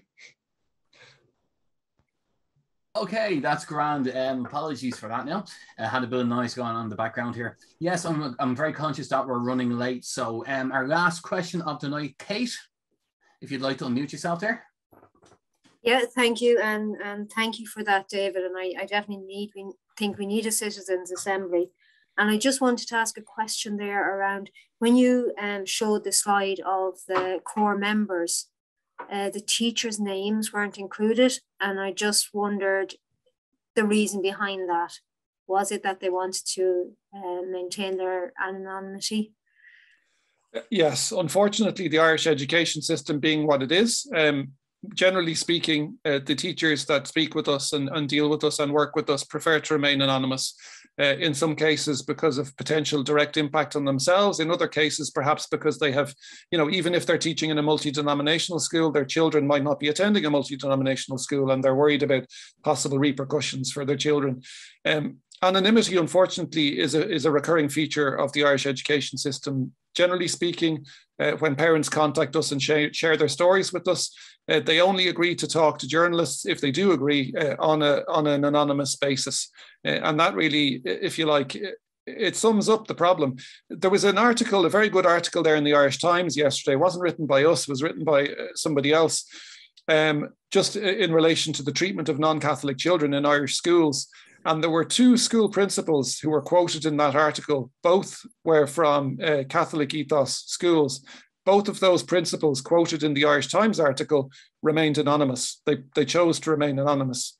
But yet one of them was defending the status quo and saying that the school was inclusive. So when you have people saying our schools are very inclusive and the school I run is very inclusive, but yet they won't go on the record and identify themselves, that really speaks volumes. Teachers are afraid. And a final fact I'll give you there, and this is quite shocking, but not surprising. Over 80% of the LGBT teachers in Irish denominational schools aren't out. They don't talk about, if it's a female teacher, she's not going to talk about her wife in school and so on. They prefer to keep their sexuality to themselves because they're afraid that will have repercussions. Yeah, and yeah, thanks for that. And it mirrors our research, and that there is that glass ceiling and that fear and that need to role play. And I suppose I just wanted to draw attention to the Louise O'Keeffe case, that the state have eventually decided to give compensation. And that ruling was from the European High Court that the state could not, they were culpable, they were responsible for not protecting Louise O'Keeffe in her school when a teacher sexually abused her, where the state had tried to place the culpability and the legal requirement for compensation on the school patron. But actually they were ruled against in the European High Court. And I think that has implications around the idea of religious freedom and protecting children's right to religious freedom in our schools, that the state can't hand over that responsibility. But that's just my thinking on it at the minute. No, you're absolutely right. I mean, that's a fact. The Louise O'Keeffe case set a very, very important precedent in terms of responsibility for what goes on within our schools. And there was another article actually in the Irish Times again today about other victims of sexual abuse in schools, and the government was trying to evade its responsibility to those victims as well. And ultimately, they tried to find a get-out clause, and ultimately they will have to pony up. I think in the latest budget, I think there's a sum a sum set aside for the victims of that abuse. Look, unfortunately, that's the space we're in. The state will always try and escape its responsibilities in lots of different areas, but no more so, like particularly in the education system itself. A lot of the attitudes to the education system from government are keep the system at arm's length, and I would be very. I work in the area of education locally. I'm on a board of management, so I have experience from that end as well. And I think that the entire structure of our education system is designed to remove accountability from government. But ultimately, you're correct. If if a child is being indoctrinated in school against the wishes of their parents and the human rights of that family are being breached, that's a responsibility ultimately of the state itself. And I think it's only a matter of time before we see that tested in court, and the government will be on a sticky wicket legally, I would imagine. Yeah, thanks, David. That's great. Thank you. Thank you. And David, fantastic contribution. In fact, all of our guest speakers tonight, your contributions were amazing. They really were. Thank you so much. Very, very educational. Absolutely brilliant. Well, I think that is where we are going to have to leave it. We have run over. So I just want to thank you for attending the 2021 All Ireland Humanist Conference. And of course, I would just like to thank Boyd as well for the work he put in, working on this collaboration as well. Now, Boyd will give you some details as well of his association. If you're not part of either associations, if you're down south, you can check us out at humanism.ie, and we also have a YouTube channel where tonight's conference will be made available as well. Okay, so thank you for joining us, and Boyd, it's over to you to sign off, please. Yes, again, thank you very much for joining us this evening. It was excellent, and it was a great first endeavour with the Humanist Association of Ireland, an event like this. And if you're looking at any more information on us, you can find it at humanism.org.uk. Thank you. That's great, guys. Take care of yourselves. Stay safe. Bye for now.